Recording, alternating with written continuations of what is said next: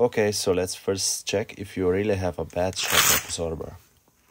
Do you see an oil leak? Where do you usually park your car? Are your shocks looking like this? All oily and dirty? This is an indicator that you need to replace them. And also, if you can do this to your car, this is way too much bouncing around. So if you're driving with shocks like this, your ride is not stable in the corners, you can feel that the car will lean too much in the corner. Okay, so for this job you will need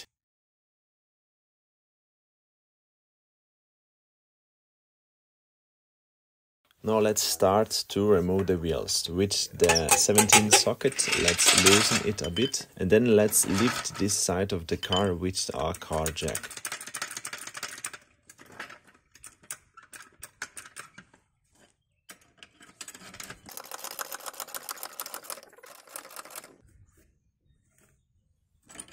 Now that our car is in the air, let's secure with another jack, or you can also put the wheel under there.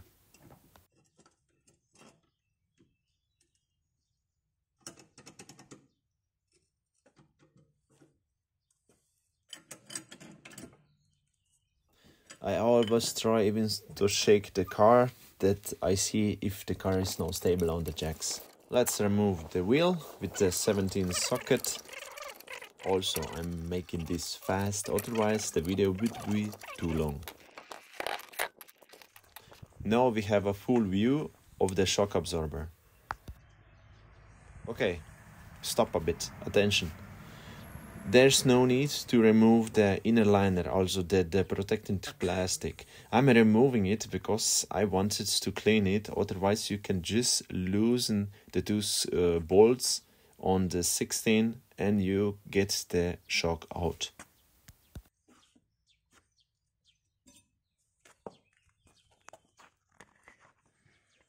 Okay. So when removing the inner plastics, let's take the Torx T20 and remove the screws. There should be 10 screws.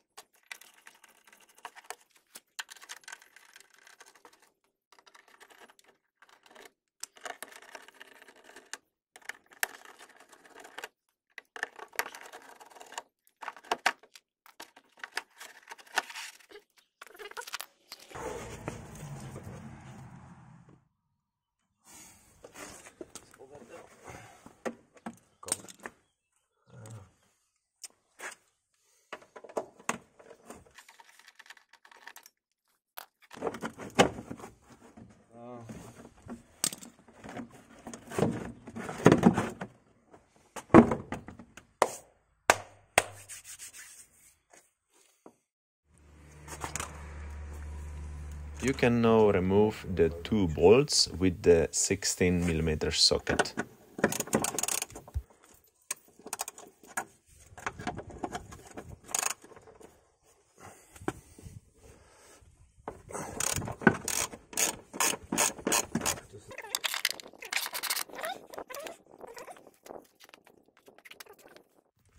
Down here. Now you can take the socket or a ring or open end wrench and loosen the bolt and the nut.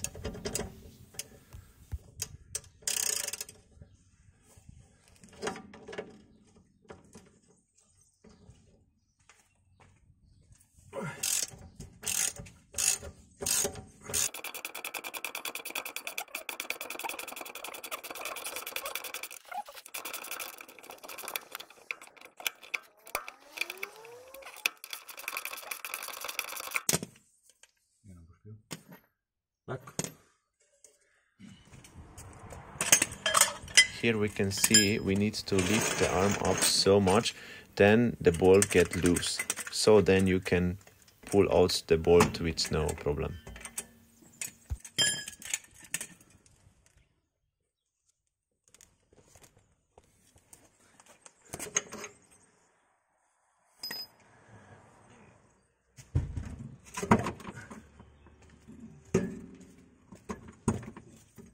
Now let's remove the upper two bolts.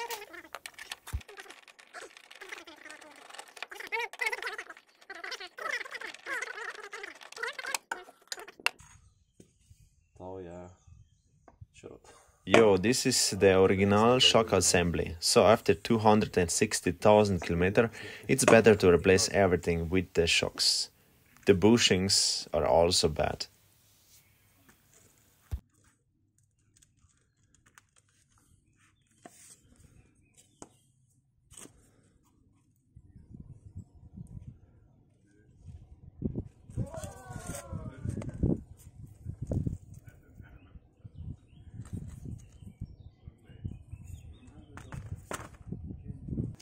For the new shocks, I choose Monroe, great shocks for a great price, with the new Mile upper bushings.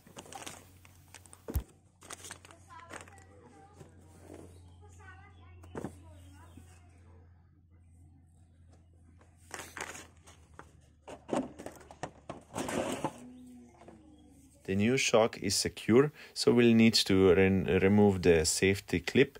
Just remove the nut and slides out the wire.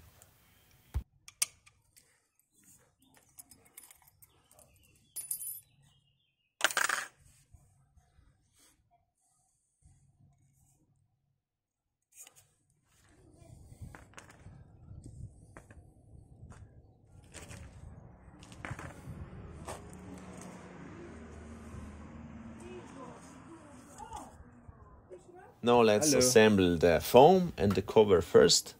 Push it in that it will pops and you're done. And now just slide on the rod of the shock absorber.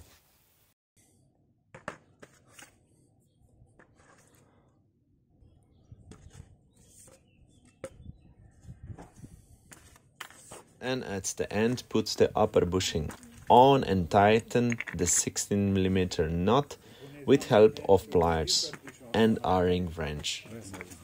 No.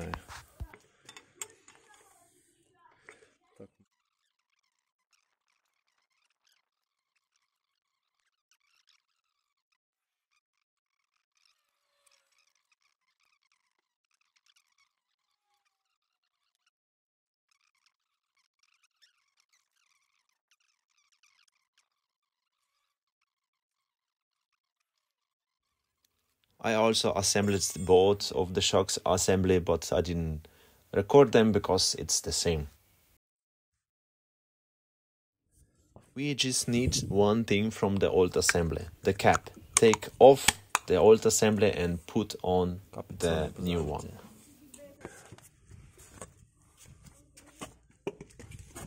And now we just need to put everything in reverse, take the 16mm and the bolts and screw it on.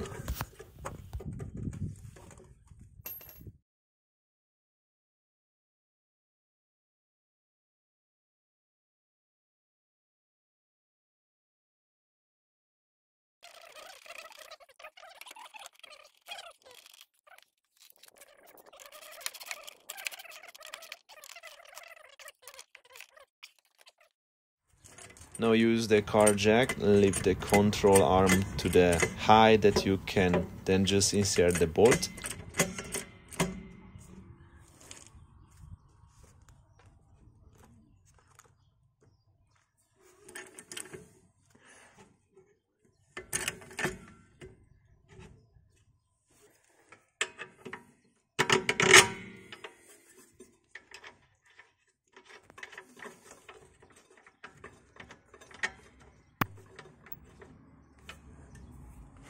Take your 16mm again and tighten the bolt and the nut.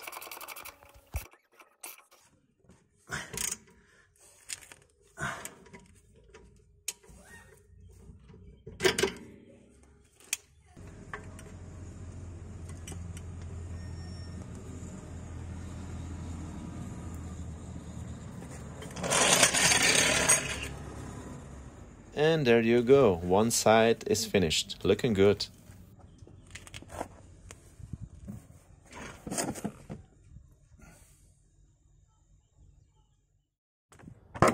Let's just fast install our inner lining.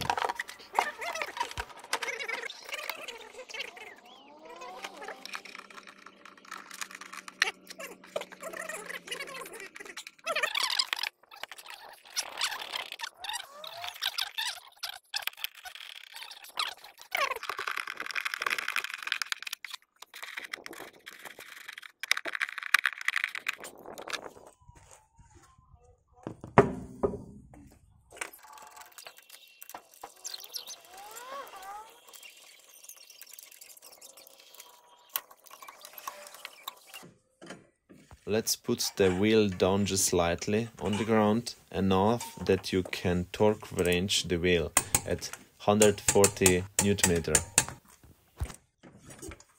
One side is now completely finished. Let's go to the other side. For this side I will fast forward it because it's the same on both sides.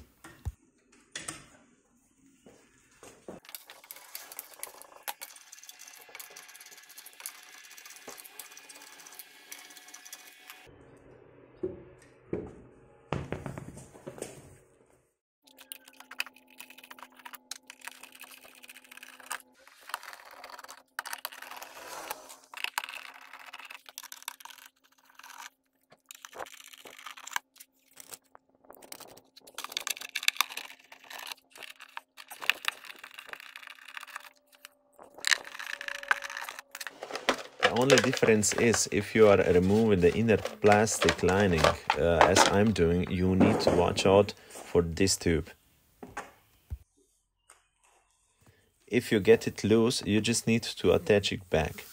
This is that the rain and the fuel are collecting in the space behind the filling door between the cap, so the excess fluid gets drained down. This is just the drain plug or the drain tube.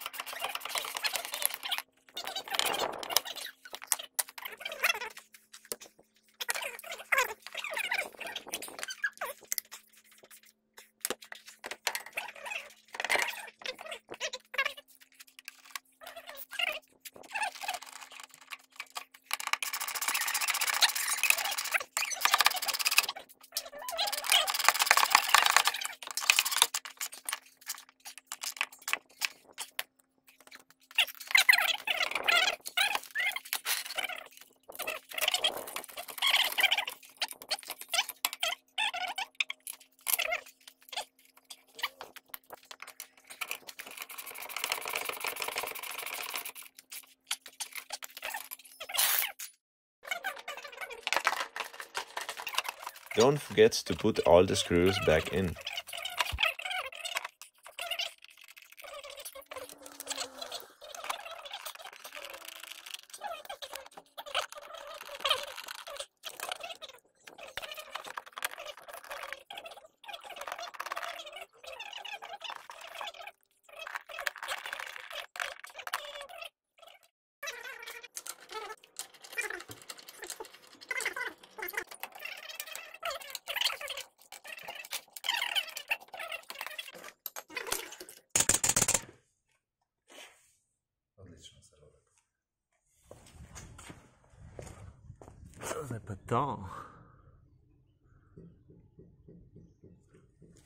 Now let's go back to the car and see how much it bounces now.